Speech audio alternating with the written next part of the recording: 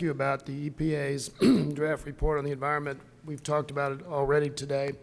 The EPA professional staff was deeply concerned about the way the White House handled this report.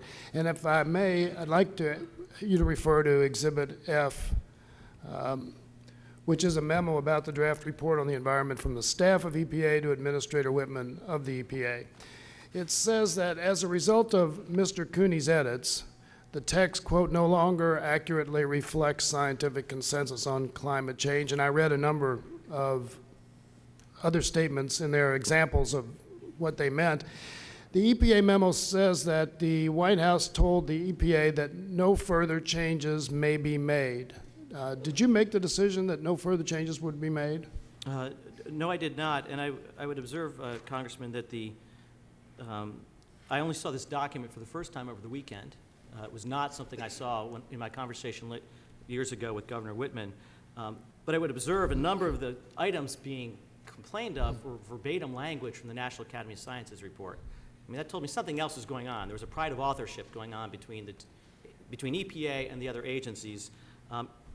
At the time, by the way, it seemed to me that to the extent there were editorial differences, they should be reconciled. They weren't being reconciled. That suggested some back and forth. And that's really what Governor Whitman and I ended up talking about. And the solution that she came up with, I thought, was perfection.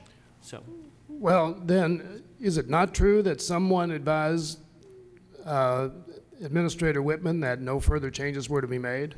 No, actually, as I recall, the document I saw, again, I only saw it for the first time over the weekend, was a handwritten note that said, these changes must be made. These changes must be made. But I would note the context for that, Congressman, is important.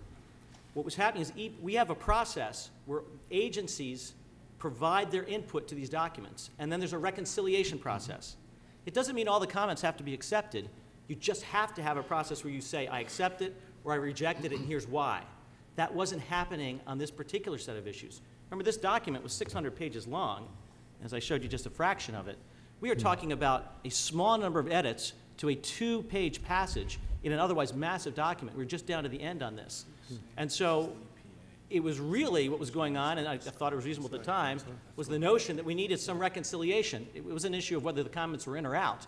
As it happened, by the way, none of the comments being raised by the committee, none of the comments could possibly have confused the public because they didn't make it into the report. But that's because EPA found the report to be so inaccurate that it said that if they released it, it would cause great confusion in the public. Isn't that correct? Yeah, at least that's what that memo says. I saw the memo, and my personal reflections on it, it seemed a little bit melodramatic.